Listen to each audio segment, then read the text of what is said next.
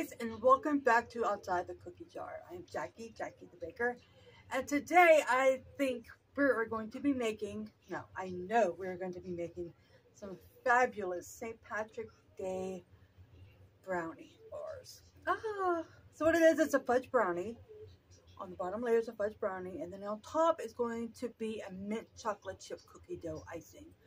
And it's going to be a thick layer. So it is going to be awesome. And I really hope that you enjoy this recipe. So let's get baking. Okay, so let's get started. I have in this bowl half a cup of white sugar and half a cup of brown sugar. So we're just going to mix this up a little bit. And then we are going to add 1 1/4 teaspoon of espresso powder. This gives it a real chocolatey chocolate taste. So we do that. We'll just mix it up in here real good. All right, and now we are going to add our chocolate. Now, instead of adding cocoa powder, I'm actually going to add melted chocolate to mine. Now, this right here is melted chocolate. It is 1 1/2 cups of chocolate chips. You could go with any kind of chocolate chips you like. I actually did like a half of semi, half a dark, and half a milk chocolate. And you want to pour a 3/4 of a cup of hot butter in here.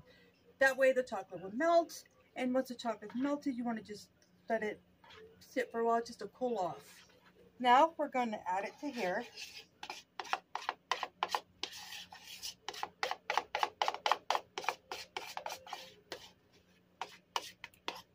Okay, but after this, we're just going to mix this up.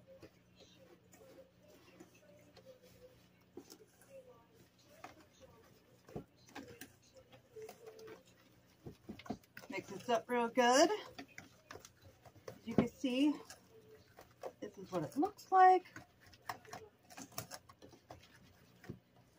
Go. Now this is going to be odd. But now you want to add the flour. I have 1 cup of flour, and I also have like a 1/4 teaspoon of salt. Now, if you want to add like a leavening agent, I would guess you can add in like a 1/4 teaspoon of like baking soda. That is if you kind of want your brownies to rise. I just kind of want it for like a layer of the mint chocolate chip cookie dough icing. So you want to just do this a little at a time.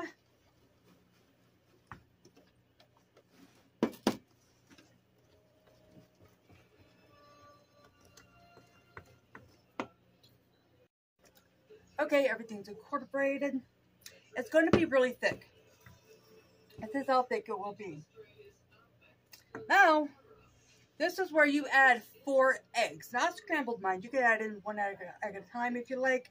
But I scrambled 4 eggs in here, so I'm going to put like half in first, stir it up, and then the other half. I also put in about 2 teaspoons of vanilla.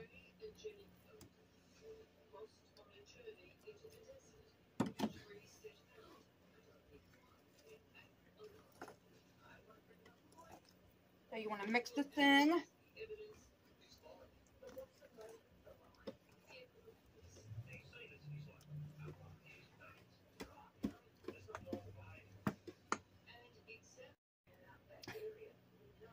That was a workout. That actually took about 5 minutes to do.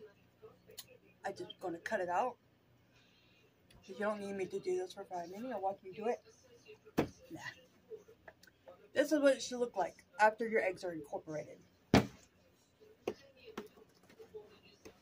Now, like I always do, preheat your oven to 350 Fahrenheit. One day I'm going to mention this, like honest to God, I'm going to mention it in the beginning of the video. I'm going to spray a 9x9 baking pan.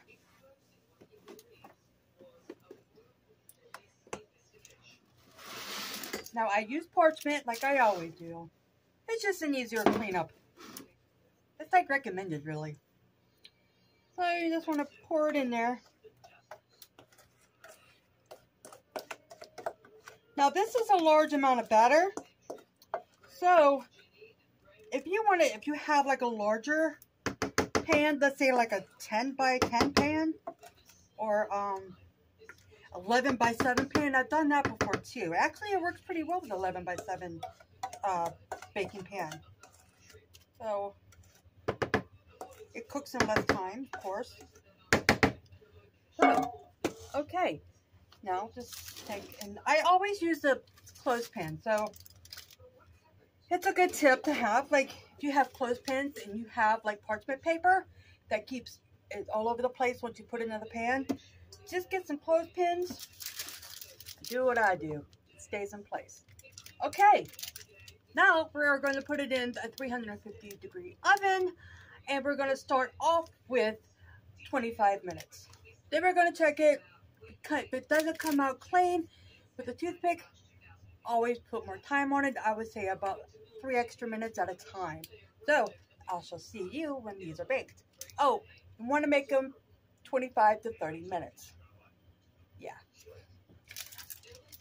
Unless it's a smaller pan or a bigger pan, you're going to have to adjust that, because I usually put it in a 9 by 9. An 11 by 7 usually takes about 20-25 minutes. Okay, I'm done. I'll see you when it's done. Hi guys. So the brownies are done right here. Also, I have to confess I did make a mistake on the oven temperature. Be sure you bake them at 375 and not 350. I guess it's because I'm so used to saying 350 on most of my things. I'm really terribly sorry. But yes, make sure you bake these at 375 degrees Fahrenheit.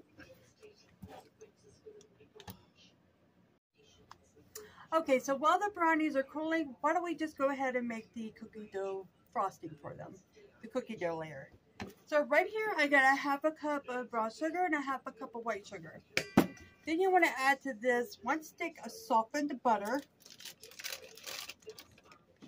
Make sure you get all that butter in here. At least most of it anyway. Yeah. And not on you. So what you want to do is just go ahead and mix it in there. I know you really can't see it because I had to change my bowl because it was just not big enough and my rest of the bowls are occupied. So we're going to go ahead and just cream these together.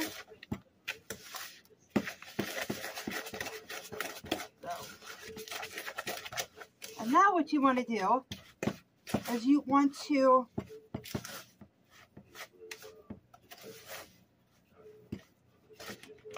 add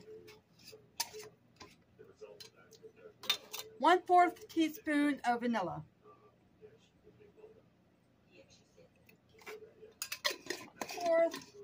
And then you want to add about a half a teaspoon, okay? A half a teaspoon of mint extract. I don't have mint extract, so I'm using peppermint.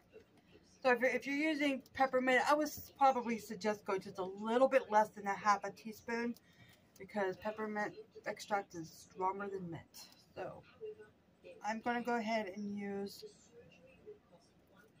a little over 1/4 because I let that run over a little bit. All right, you want to go ahead and cream those two together. And I can really smell that peppermint. So these will be great for any kind of St. Patrick's Day potluck. Trust me, everybody will enjoy these. Now, you want to use, right now I have leaf green gel food coloring. So I do that, and then what I want is go as much green as possible with this.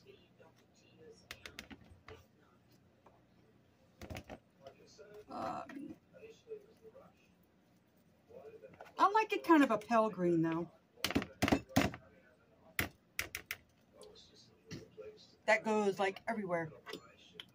So we'll do that.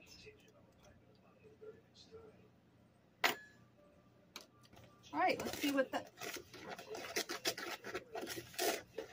Okay, got that right there.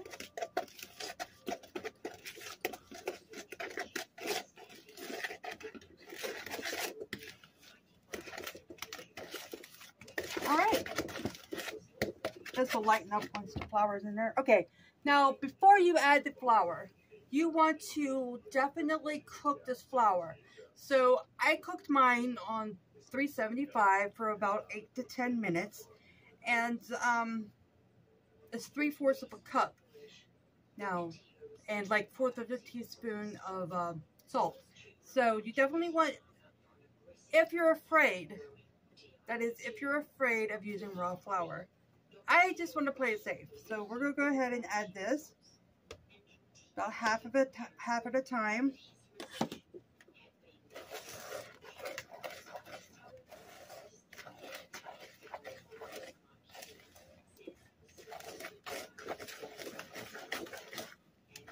I'll really get yourself like a workout here.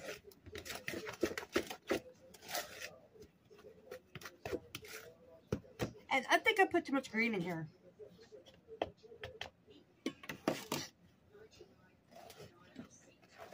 So we got the green here. Now, if it's too thick to your liking, which will be like a dough consistency, you can always put in 1 teaspoon to 1 tablespoon of either milk or water. So I'm gonna go ahead and put like maybe about a teaspoon of water, and to see if it will not be as stiff. Okay, what I did right here was end up putting about 2 teaspoons of water in it. As you can see, it's not as thick, and it's actually like a cookie dough consistency. So what we're going to do is add in the chocolate chips. Now, what I did, I had on hand these little things. They're like the mint fudge chips. I got them at Walmart. So I added like a 1/4 of a cup to this, and then I also added like a half a cup of the regular chocolate chips. Add that in there.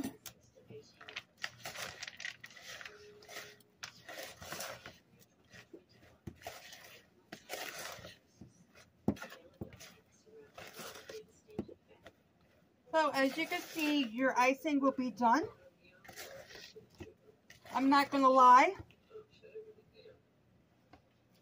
This is a little bit more greener than I would like. But that's okay. It's St. Patrick's Day. That's why we're doing this. Okay, now if you don't want to use the flour, you could go ahead and substitute like maybe like 1.5 cups of powdered sugar, or go with 2 cups of powdered sugar. Just leave out the half a cup of brown and half a cup of white sugar, or else it'll be like really sweet. So we're going to wait until the brownies are cooled off, and then we will assemble it. So, all right, welcome back everyone. And these are the brownies that are frosted, cold. I'll put them in the freezer for about an hour, so we are ready to dig in. Okay. All right, let's dig in.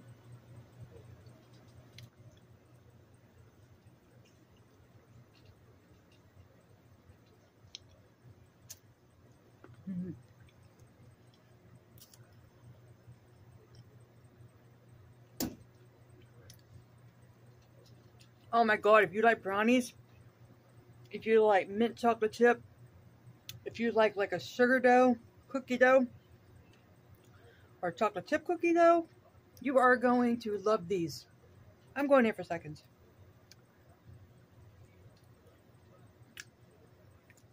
Oh my goodness. Do the happy dance. If you like what you see, subscribe. Give it a thumbs up, comment, share. If you share, I get more audience that way. And I'll be much obliged if you did. Okay, thank you for watching. Love you guys.